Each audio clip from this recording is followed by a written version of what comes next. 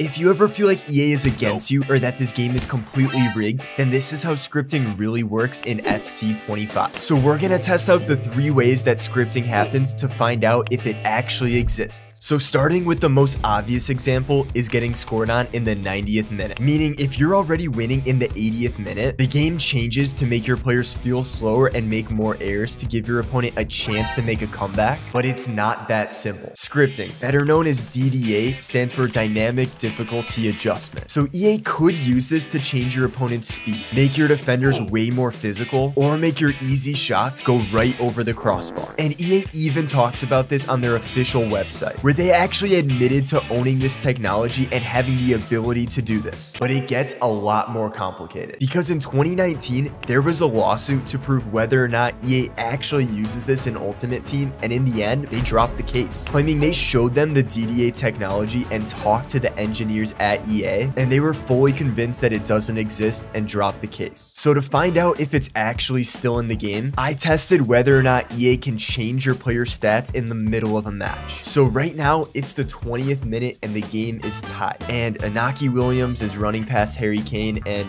of course, he's way faster. He can't be caught. But I tested this again in the 80th minute when I was winning 2-0. Same exact play, but somehow Harry Maguire is catching up to him. But that is only the first way we can look at scripting in this game. And there's still another way we can actually see scripting in the instant replays. So the second thing we can look at is a different form of DDA, and that's pack luck, which is the reason why you'll go 15-0 in the weekend league and end up packing Jari Litmanen in, but your mate who's in Division 10 will somehow end up with Mbappe. But EA does not just randomly determine pack weight. Every pack that you open has a certain percentage for packing a high-rated player, but this is not a random percentage. Whenever you open a pack, it'll spin a random number generator to give the pack a unique code, and that code will determine which players are in the pack, just like a seed in a Minecraft world. So if you open a really expensive pack like a 100k pack, your odds of getting a high-rated player like Kevin De Bruyne are going to be a whole lot higher than if you just open a 7.5k pack. But what doesn't get talked about enough is that the random number generator gets changed all the time. EA's goal is to keep you playing this game as long as possible. So if you haven't played the game in 2 months, they could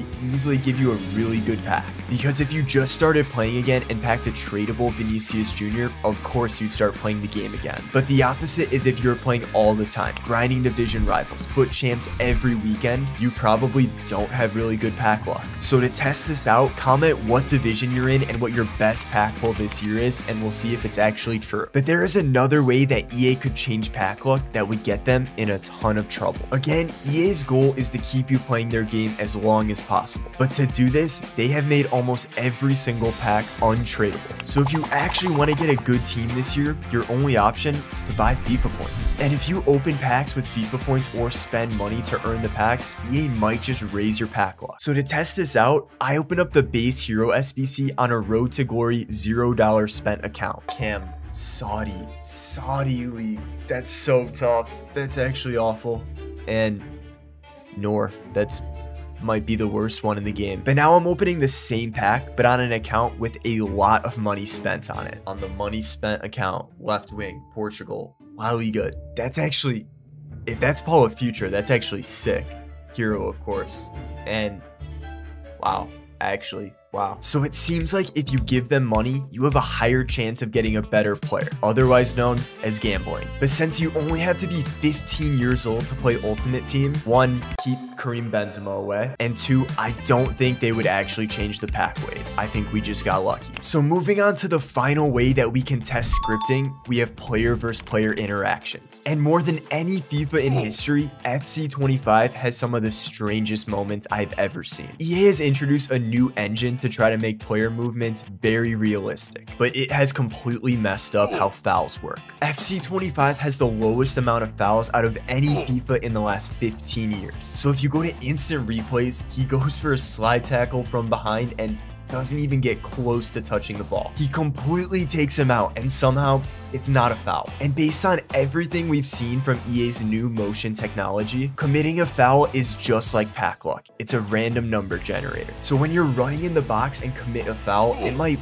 look like it goes through his legs and he should get a red card, but it's just ones and zeros. And if the odds aren't in your favor, it won't be a foul. But this doesn't just happen with defending, because scoring goals has changed completely. So to test this, I took the same shot 20 times when I was losing and needed to score a goal. I run up the field with Salah and finesse it towards the far post. And with the script on my side, I scored 15 out of the 20 times. But I did this again when I was winning. And with the game rooting against me, I only scored 10 times. And you might just think that's a skill issue and that I missed my shots. So I went into instant replays and turned on the precision shooting arrow. And it is aimed right towards the far post. The ball should go right into the side netting, but for whatever reason, the game decided I've scored enough goals and it won't go in the net. But what makes us think that scripting really exists is your opponents get so many rebounds and opportunities to score. Even if you have 15 expected goals and 80% possession, it always seems like I miss my easy opportunities and my opponent just gets gifted a goal. And it is always in the 90th minute. So whether or not scripting really happens is hard to tell. But whether it's a glitch in their code or something's being done on purpose, let me know what you think in the comments below. And don't forget to subscribe for more FC 25 content.